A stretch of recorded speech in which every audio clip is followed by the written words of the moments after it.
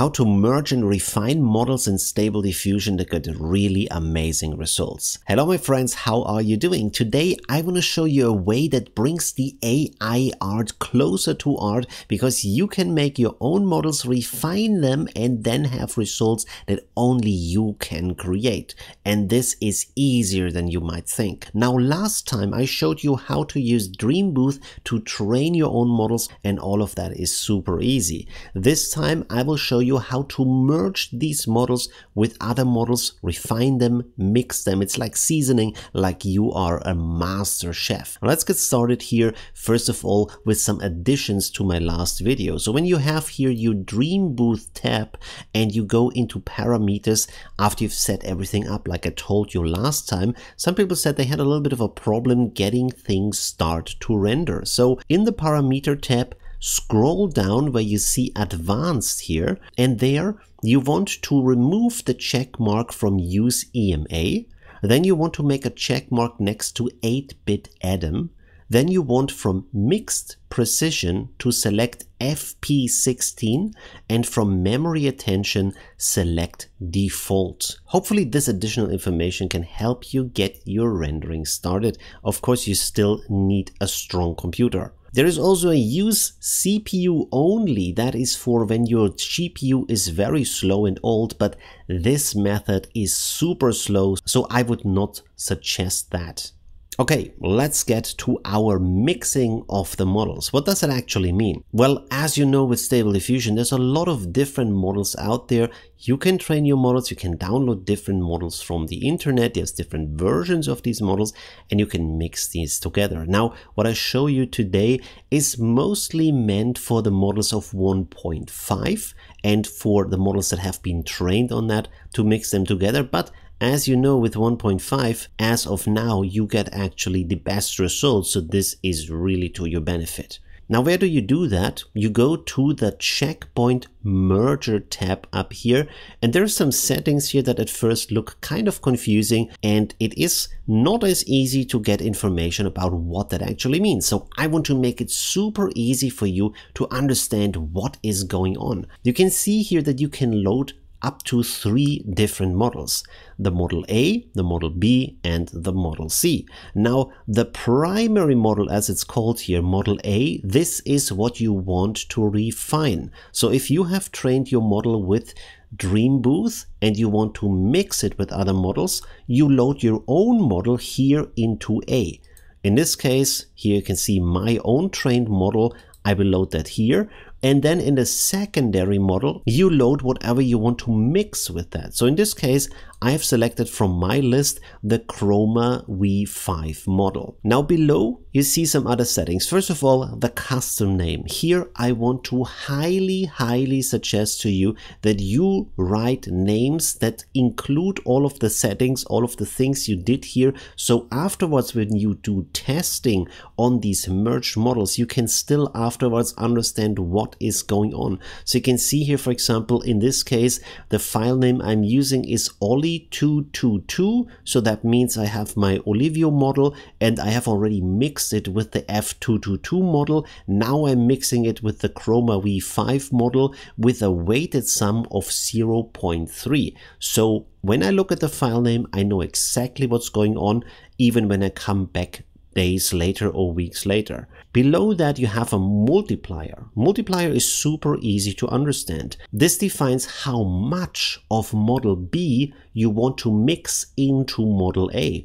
And you can actually read these values as percentages. So if you put this on 0, that means 0% of B is going into A. If you put it to 1, it's 100%, right? So that's easy. And if you put it anywhere in between, for example, to 0.25, that is going to be 25%. Now, personally, I would suggest to you that you generate multiple merges, let's say 5 different merges, and then try out if they give you the results, if they give you the benefits you're looking for. Afterwards, you can also mix them in the next step. So you load the merged model into A now, and then load other models here into B or C that you want to mix with that to refine it even more. So in what case would you use 3 models in here? Well, this works as follows. In the A model, like I said, you have the model you want to refine, but now if you have a B and a C model,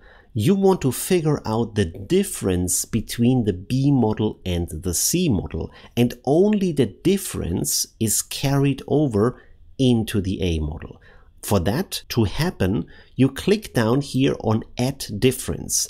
And for Add Difference, you always need 3 models. It's really important. So the merging process is figuring out the difference, and then again with the slider here you're deciding how much of the difference in percentage should go into model A. Then down here you have a CKPT or a safe tensors file. Doesn't really matter what you choose. I'm actually not sure what float 16 is for in this case, so I don't check it, and the models work so far very well. Simply click on Run. It's working actually pretty fast to create these models, and then they are automatically loaded into your models Stable Diffusion folder. So when you click here on these blue arrows, they are now here in this list from the models that you can choose from. You can see I have created quite a lot of these merged models to test them. So go into your text to image. Of course, they also work with image to image, and you can start here prompting and testing. One thing I would absolutely suggest you do is to write a good prompt, some good negative prompts, test here if you get an image that you like, and then you scroll down here to scripts and select X epsilon plot. In X epsilon plot for the X type, select checkpoint name. Checkpoint name is the different models, and here you write the names of the models you want to test without the CKPT at the end, so just really the name of the model, and in between you put commas to separate them, and then you can click here on generate, and this will render through all of these different models and then also give you an overview grid that shows you the results with the names so you can compare them directly. So let's have a look at such a comparison right now. You can see on the top left I have the model that I've trained on myself, and in the prompt I ask also for a baseball hat and a forest in the background. Now in the second model you can see that I have mixed my model with the F222 model. It's a nicer dynamic, the colors are nice, everything feels a little bit more interesting. So the 2 means I've mixed in 20%, 4 is 40%, down here is 60%, 80%, and a 100%. But you can see that the more I mix in of the F222 model, the less the images look like me, until it doesn't look like me at all and the AI is just doing a random person. So you want to work with just small percentages that you're mixing into your model. Here we have a second example. On the left you can again see the original model that I've trained. One time with a baseball cap, the second one as a marble bust, and you can see that my originally trained model doesn't pick up on that at all. Now mixing in the F222 model gives me again a nice dynamic with the baseball cap, but with the bust it really picks up on that and gives me an interesting looking bust. But then in a second merge I also mixed in not just the F222 model but also the Chroma V5 model with a weight of 30%. So you can see that again the dynamic is even more intense here, beautiful soft lighting, and also for the bust it became very dynamic and beautiful. But when we zoom in here to the bust, you can also see that not only is the bust more dynamic, also when you look at the beard here with just the F222 model, the beard is nice, but it is also very straight from the hair and on the waves in the hair how everything is looking, while when we have also Chroma V5 mixed in a little bit, we get these very nice curls here in the beard, a very dynamic flow in the beard hair. So that is also very beautiful, and you can see in the comparison of the two that with the Chroma V5 model the result is more dynamic.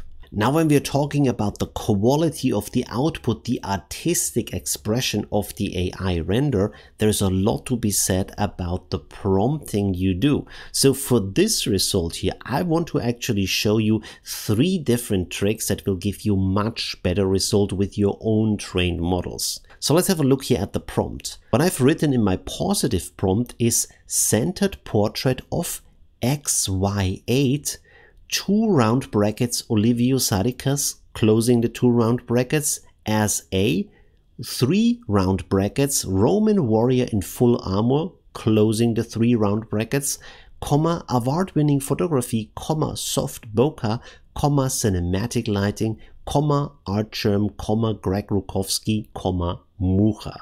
So there are probably at least 2 things where you wonder, what is this? What are you doing here? So here is a super amazing trick that you need to try. Why did I write XY8? It doesn't mean anything, but it will change the output of the AI image, because this will give you a different sum that is going into the generation process when the AI renders the image. So you can just write some random letters, some random numbers with the same seed down here, with the exact same setting, and what this does is that the composition is staying mostly the same. Sometimes it's changing, but it changes small details in the output of your render, and that is pretty amazing because you can just fine-tune your image by pushing in random letters and random numbers.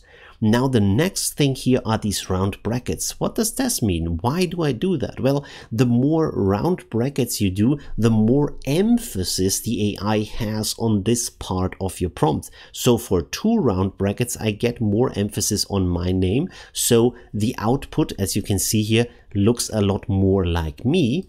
And then for the 3 round brackets on the Roman warrior in full armor, I get the Roman armor that I want to have here instead of just a t-shirt or just some random clothing. So that is also a good trick to get what you actually want. Now for the artist's name at the end of my prompt, I actually don't want to have their styles, but what I want to have here is a little bit of painterly expression, a very detailed, nice and soft face, and also a more artistic vibe to the overall image. And adding in these artistic names, even though I don't want the style, gives me still a better end result that has this kind of beautiful painted modern look to it. So with these 3 tricks, you can actually get a lot better results with the same model, because even with the best model, without a good prompt, you won't get a good result. Now here also I have read a little bit of a negative prompt. So I wrote in the negative prompt, t-shirt, comma, ugly, comma, disfigured, comma, blurred, to give the AI a little bit of hints what I don't want to have.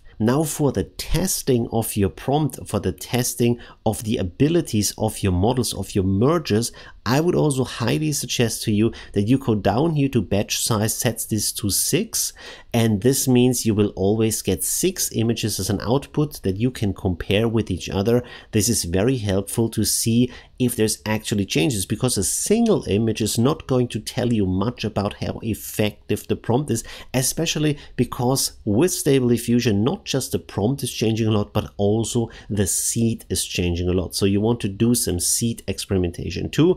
And with 6 images, you can do at least a little bit of that. Now, personally, I have trained my Dream Booth models to work with the Euler A, because here I can get amazing results with as little as 20 steps. So this very detailed and nice image here has been created with just 20 steps.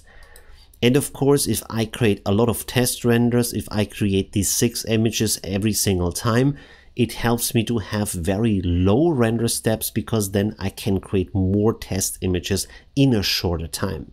Leave a like if you enjoyed this video. Thank you very much for watching, and see you soon. Bye. Oh, you're still here. So this is the end screen. There's other stuff you can watch like this or that. It's really cool. And yeah, I hope I see you soon. Leave a like if you haven't yet. And well, yeah,